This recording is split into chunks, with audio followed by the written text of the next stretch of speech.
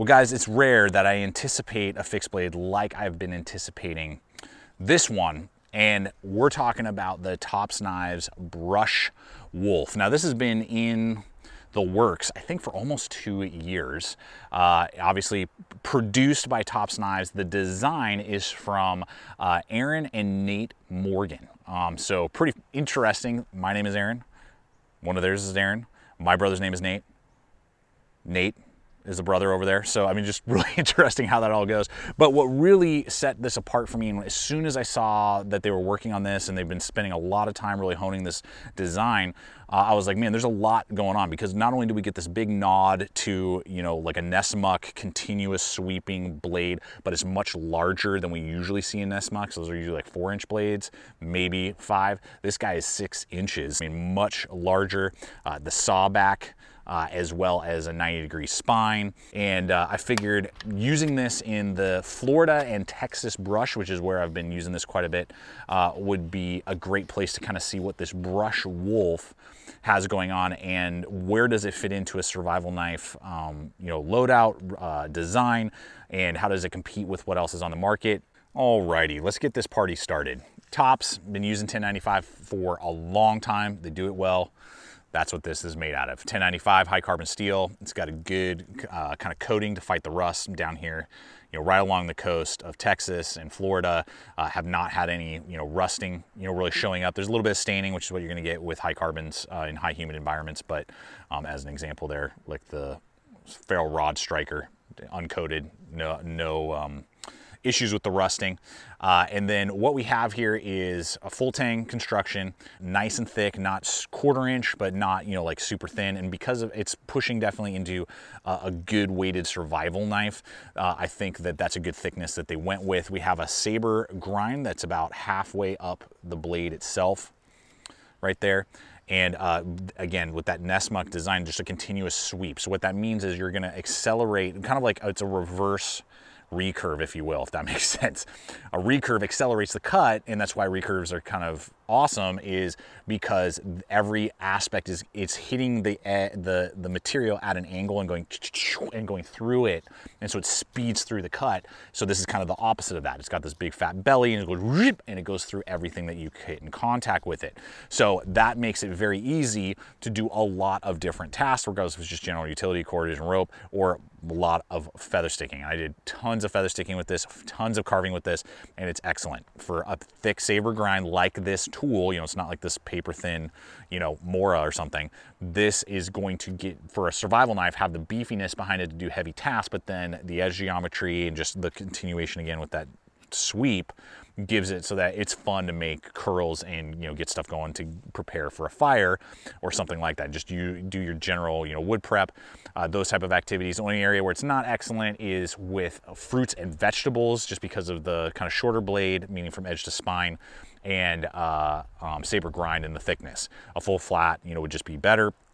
But meat, if you're doing game and food processing, or excuse me, in like meat processing, it's gonna do really well, can do a draw cut very nicely, really happy with that. Now, the back spine is going to have not only that ferro rod uncoated area, so for a ferro rod to throw sparks, I easily was able to get a spire going with that. Feels comfortable. You got about, I don't know, 2 inches almost, 1.5 inches right there. Excellent. So you easily can get a fire going. Right up next to about 2 inches of Tops's famous sawback design. I love their sawbacks. You know, usually it's kind of hokey and like, hey, yeah, okay. These just gnar and go right through and just, that's the noise that this makes when it goes through wood and or bone. And it just like eats it up real quick so that you can get perfect, beautiful notches for paracord, tripwires, you know, those type of things, snares, you know, that you might be wanting to do with this. Easy to do, as well as go through bone, you know, if you're needing to break a bone or something like that. So the area right there works great for that. And then it has this drop tip, which is right in line with the center of the handle, right in line with those screws, to make it easy, you know, for the tip to work. It's nice and strong to be able to get that hole started for a bow drill usage for a fire. So it's lined up for that, or other type of wood processing activities that you would do with that. Now, batoning can absolutely crack open, you know, I would say 3 inches of wood, no problem, beat on it. Because the tip does drop and it does have a little bit of a swedge, you are gonna kind of have to judge how thick, and you won't be able to go through quite as wide logs as other fixed blades in the size range, just because the connection is kind of ricocheting off if you're going right near the tip. So you really have to hit, you have about 2 inches right there in front of the saw, and that's really where the sweet spot is for connecting. So you kind of have to back the wood up. And again, you can go about 3 inches, maybe actually 2.5 as I look at it more and as I think through what I was going through. Probably more like 2.5 would be max, just so you're not starting to ricochet off the tip and then you don't get the energy going into the wood. It goes off and, you know, goes off to the side. So, and then finally, man, there's just so much with this particular blade. Finally, chopping. Because of the edge, it's very easy to go through, you know, and do light hacking, shaping of wood, delimbing, all of that, you know, it can be easily done. You're not going to fall a tree with it, you know, it just doesn't have the weight behind it to do that. But you can definitely do like the light delimbing to help you get a fire going, or if you're needing a piece of wood to do something else with, you're using it to shape and work with, easily done with this tool. All right, so here I am sure is the curiosity part. A lot of you guys are gonna be like, what about that handle? I'm kind of on the fence with that handle till you describe this to me, maybe show me some side by side, and that is what I'm going to do. And I think I have a really good take to help you guys understand the sizing of the handle in just a moment to help you guys make a good choice. Now the handle itself, nice and large, very, very large. It's got that micarta on there, 3 screws. It's got the tubed lanyard out the back, so you could probably pull, you know, like a bullet head off if you wanted to. You got a little bit of an exposed pommel, but it's all rounded. There's no sharp angles anywhere. And it's probably burlap, I'm not sure, or canvas. But that micarta, really good texture right there. It feels real good. No, you know, sharp angles, no craziness, no jimping, except for a very light hit right there. So I mean, that's all positive. Very, very good. And they brought down the shoulder a little bit more, so it feels almost like it's fully rounded, but you know, you do have those flat sides there, and then you got those bow drivet holes right there on either side that you can do. So righties or lefties, you're gonna be able to do that. The screws are recessed in, you know, so all those things are really good. And you have basically 2 grips. You have this front grip that fits your index finger really nicely. You got your split right there. It doesn't have any issues with my large size hands. Fits right there. 0 hot spots, boom, and you can choke right up and start getting the work done that you need to. And you can also put your middle finger right there and do more of a draw, cut, and pull, and that feels really good. Feels very natural to be using it that way, particularly like if you are doing some like game processing. Feels really good to do that. Then you can back up here, and then you just have more of a little bit of a general, you know, grip. I didn't really use it here too often. I was either choking up and doing the finer work, or I was completely backing up, and because of the way that they've curvatured that bird beak a little bit, and then I stick my thumb in like this, wrap it over my hand, boom, locked in. I could get quite a lot of delimbing and light hacking done. Now, obviously, it's not got the weight behind it to, you know, like take down a massive tree or something like that. But, you know, delimbing, those type of activities, light hacking, shaping of wood, you're absolutely going to be able to do that. And it feels very good on that back end, and you're getting quite a bit of reach, really almost 8 inches from where your hand is to where the tip of the blade is, to be able to do that whacking and thwacking. So all those aspects are really good. Now for and the thickness is good as well. The thickness on the handle is really full. It's going to be this thinness. It's just a slim kind of pencil-esque looking handle.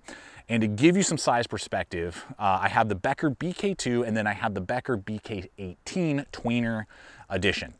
And basically, when we put them up side by side, you can see that the Becker BK2, it's about as thick as this Brush Wolf on the thickness of the handle, but it's almost a third bigger from top to bottom. And so there's just a huge amount of fullness there that for those of you that have those big meaty hands, or you like holding onto a big meaty knife, that's where you're gonna have that grip, and that's what that is gonna be like, and the Brush Wolf is not that. It's much more like a Becker BK18 or 16 Tweener. That's much more the style of handle that this has on it. So it's still good. I use the Tweeners all the time. The 18 and 16, that feels good in the hand, absolutely gets the job done.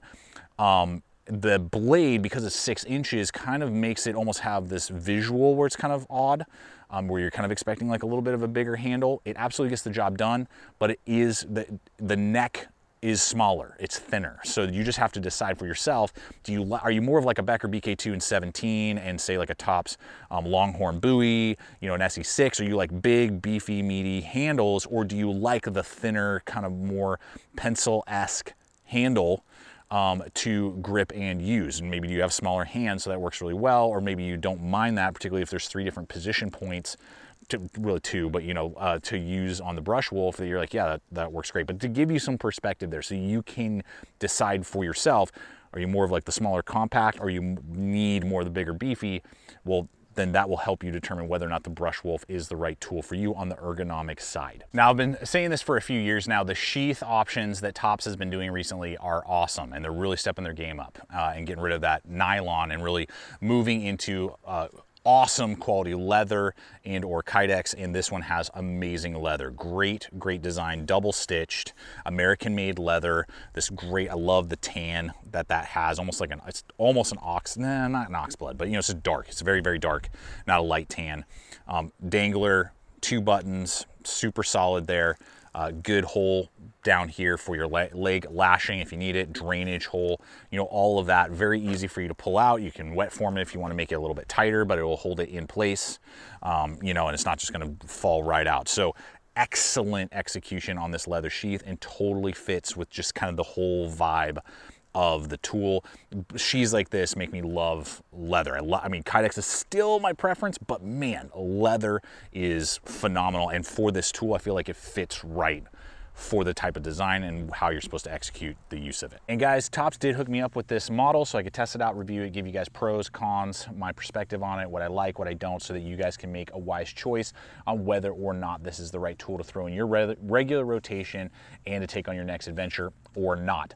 Now, the pricing on this goes from about $170 up to like $190. Blade HQ I saw had it for $170, and Knife Center had it for about $190, and it kind of fluctuates anywhere in there, and it also depends on availability. I will have a bunch of links for you guys below in the description box so that you can take a look at this, as well as the competitive options I'm going to run in to see if this is something that you're wanting to purchase. Appreciate it when you use the hyperlinks provided below. Just as one example, here is the well used and loved now Longhorn buoy from Tops, 1095. About the exact same cutting edge length there, maybe just a hair longer on the buoy. But you know, full tang, micarta, this guy goes for around that same price point, maybe a little bit less, maybe like 150 to 160, but it's gonna come, at least now in early 2022, with this kind of very basic, cruddy, let's be honest, nylon sheath, barely gets the job done. If it came with a leather sheath like this, and it was around that same price point, man, would that be amazing.